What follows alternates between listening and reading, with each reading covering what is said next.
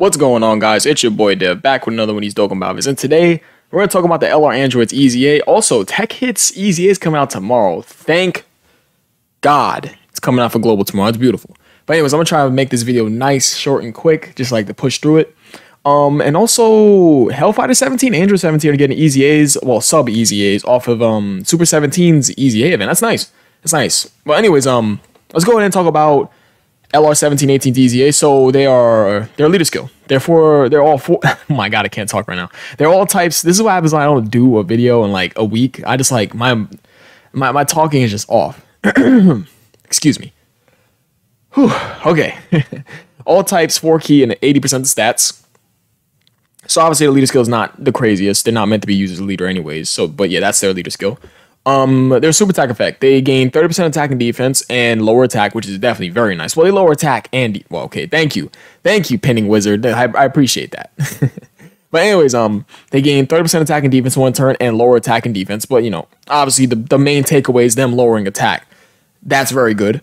They gain 50% attack and defense in one turn and lower attack also. Oh, they lower attack in both their 12 and 18 key super, and they gain 50% attack and defense for their 18 key. Oh my lord, that's good.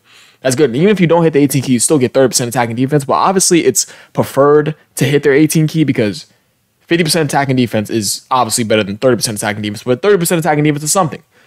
Anyways, they gain 78% attack and defense when performing a super attack, which is nice. Their extreme class allies 4 key and 50% defense, which is beautiful. Especially for all the teams they're on. Androids, Join Forces, Siblings Bond. Androids has Cell Saga, a big one. And Target Goku and Join Forces being a big one also. Even though Target Goku has some Android support type units on there, if I'm correct. Anyways, moving on over to the next part of their passive. They gain 3 key, 78% attack. Launches an additional attack that has a 30% chance to come in super attack and going up against super class enemies. That is very good. That's beautiful. I already like them. And they're also super class enemies minus 78% defense. So obviously 78%, you know, just lowering defense in their passive regards, just it's ass. That could have been attack, but you know, that would have been a little too OP. I won't even lie. But who cares? It's a PvE game. Who cares? But other than that, they're a support type unit. They lower attack. They gain defense in both their 12 and 18. Yeah, I can't speak. They gain defense in both their 12 and 18 key super. Oh my goodness. I got to start consistently making videos again. I got to stop being a week off. I'm sorry, guys. But yeah, they're a support type unit. They lower attack. They have defense. They're good. What's their defensive stat? 12,500. That's nice. Their attack stat's a little low, but still, regardless of that, that's great.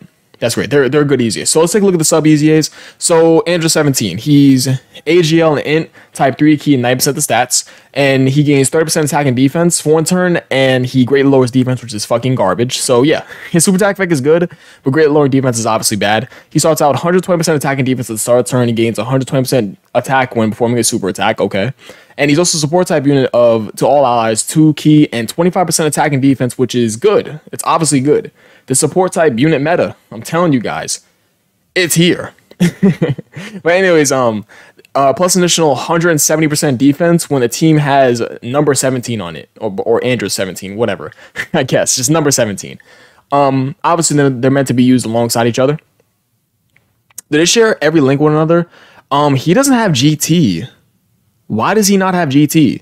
Android 17 doesn't have GT, but Hellfighter 17 does. So they should share every link with each other except Infinite Energy and GT. Wait, do you have shocking speed? You don't. Oh, your ass cheeks. Oh, he's definitely better for sure then. Oh my goodness. Anyways, let's take a look at the... Wait, does he have Big Bad Bosses? They both don't have it. But yeah, yo, Hellfighter 17's links is way better. Just him, well...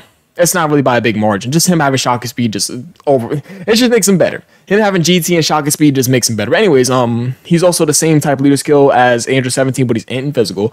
He gains 30% attack and defense in one turn, and he has a 30% chance to stun. Oh my god, he's already better. He starts out with 120% attack and defense at the start of the turn, and he gains 120% defense when performing a super attack. He's better. Easily. That's gaining 120% defense on super makes a big difference over 120% attack on super easily. So he's by default better. He also has the same support type passive as Android 17, and he gains 170% attack when there's another number 17 on attacking in the same turn. Same with this one. I think I got that wrong with saying on the same team, but it's really not that way. But anyways, yeah, yo. Hellfighter 17 is better than Android 17. That's easy to say. But anyways, other than that, I think that's really about it. We're done talking here. What can I say? The LR Androids are fucking amazing. Tech Hits EZA is coming out tomorrow. LR 17 18th EZA is coming out tomorrow also with the 2 sub EZAs. But yeah, I appreciate you guys watching. You guys are the best, and I'll catch you guys in the next video. Oh my god, my upload schedule is so ass. The next Baku video, for those who are watching, the next Fan-Made Baku video, maybe Sunday. If not this Sunday, next Sunday for sure. But yeah, I'll catch you guys in the next video, and peace.